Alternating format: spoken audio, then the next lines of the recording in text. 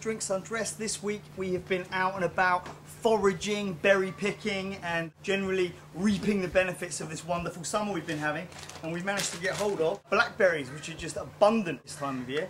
I'm going to show you how to preserve your blackberries into a nice lovely cocktail ingredient known as creme de mure, so that we can continue to enjoy this summer right through the winter by preserving it in vodka. We are going to do a little basic infusion and create ourselves a liqueur. First up, we're going to take our blackberries that we picked just yesterday.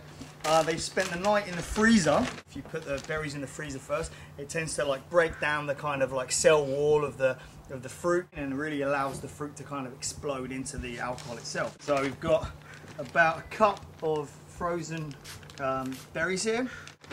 In they go. Actually using Sky vodka today just because I want to use something that's not too expensive, and Sky is one of those vodkas that's just super clean, doesn't really have any flavour of its own, and that's going to really allow us to express the flavour of the fruit.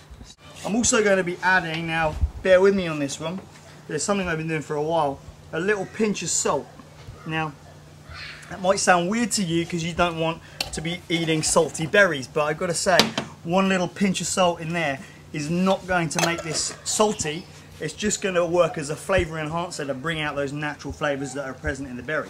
You want to leave this overnight. All infusions are going to be better after about 24 hours, but even better still, the one that we've had on there, if you look at the colour difference right there, look at that. This one's been on there for about 5 days now. We've had this sitting outside on the patio in direct sunshine. There we go. Got a really natural blackberry flavour. Unlike something you might, you go out and buy a creme de mure, there's a good chance that it's going to have some kind of artificial flavours in there as well. But this is just all natural. I'm just going to put them through a strainer, squeeze out all the juices that are left in there, the blackberry press. Do a little exchange program where the vodka takes on the flavour of the berry, but the berry also takes in some vodka, so let's make sure we haven't lost any vodka to the berry. It's like bull's blood. It's amazing, the colour there. Essentially what we've got here is just blackberry flavoured vodka, but for our purposes, what we want to do is we want to make this into a liqueur. We're going to basically add sugar, and we're going to add quite a lot of sugar to this. So 500, 600 mLs. So that's good. We've actually gained liquid here, seeing as this one's only 375. So we probably want to come up to about 1200 ml. So basically just doubling the volume with sugar, and we're just going to blitz that up until it is smooth.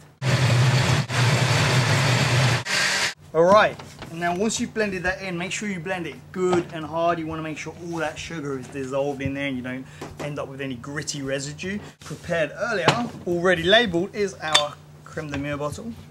We'll just pour this straight in. Oh, look at that. Look at the colour on it, it's so beautiful. There's a lot. We're going to be drinking brambles for the next 5 weeks. Yep. We have got our homemade bottle of creme de mure, which we can either use right now, or you could put a bow on that and give it to your friend for Christmas. How about that? Wouldn't you be a popular person if you were to receive in your Christmas stocking a homemade bottle of creme de mure, preserving the summer for the winter? Anyway, we're not going to do that because this is Drinks Undressed and we like drinking. So we're going to crack on with it now. What we're going to do, we're going to make kind of modern classic cocktail, the Bramble, which was created by Dick Bradsells at Fred's Bar. Nice and easy, but obviously paying good homage to the original recipe. So I'm going to basically take about half a lemon, got a large lemon here, we're just going to squeeze that in. In the absence of a muddler, you can just squeeze them in yourself by hand. Use a good hearty English gin here. I'm using Boodles today. Boodles are Boodles. As is traditional with this, we're going to now put the ice in. Give that a gentle stir just to mix our beautiful gin and our lemon together. So we're using crushed ice here. Again, a method that we've seen on Drinks Undressed before. Soup can, pillowcase, smash it down, and then you've got a beautiful little crushed ice. We take our freshly made creme de mure and we're going to pour it over here, and it should just cascade through that drink like that. Oh, mate, that looks so good.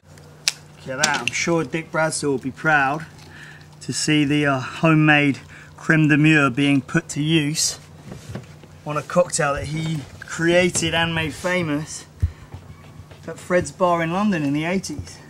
Pop that in the side. And seeing as we've still got blackberries growing in our very garden, let's go and grab a couple of blackberries straight off the bush.